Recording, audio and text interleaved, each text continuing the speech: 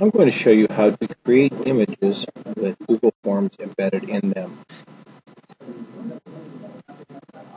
This method was created by James Eichmiller.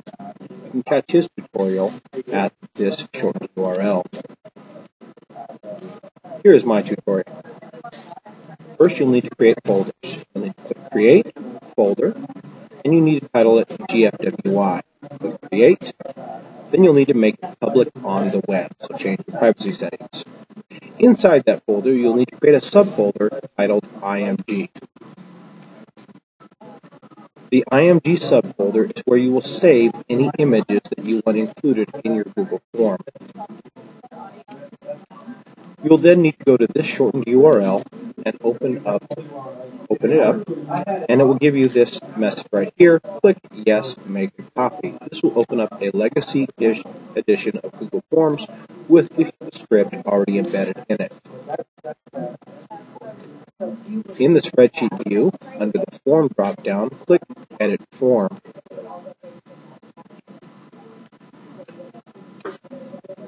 You can put the images anywhere. It can be in the question, it could be in the help text, it could be in the answer. The way to put an image in is it does need to be in double brackets, kind of like mail merge if you're familiar with that. What you do is you put the name that is in your IMG folder, the name of that image in your IMG folder, put that in the double brackets.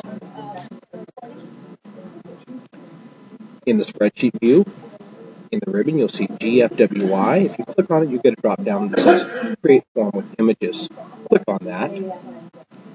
It will ask you to authorize the script. Go ahead and do that. Once you've done that, rinse and repeat. Go back to GFWI, click it, click Create Forms with Images once again.